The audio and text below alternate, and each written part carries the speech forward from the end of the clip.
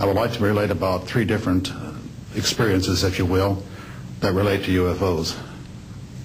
As a young lieutenant over in Germany, Ramstein Air Base, Germany, back in the early 60s, I was in charge of the cryptographic center. I had a top secret crypto clearance at that time, and I can clearly recall seeing a message that went through my crypto center which said that a UFO had crashed on the island of Spitsbergen, Norway, and the team of scientists were coming to investigate it.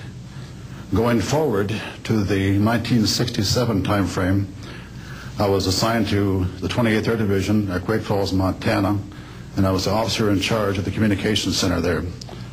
Also, I was a top secret control officer for the division. I had a crypto account. I was an account custodian, and I also passed out nuclear launch authenticators.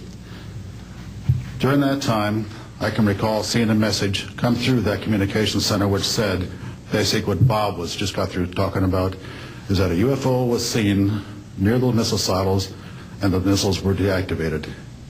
Coincidentally, the person that Boeing sent to investigate the particular missile conditions, if you will, what made them shut down, was my first manager at Boeing, Mr. Bob Kaminsky, who has since passed away.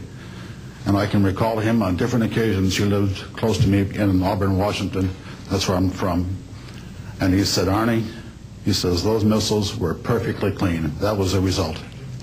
So then my last incident concerned when I was as a commander of the unit in Great Falls, or in Caswell Air Force Station, Maine.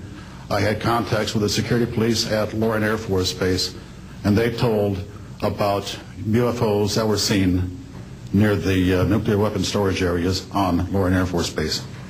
And I'd be glad to testify to Congress that this is absolutely the truth.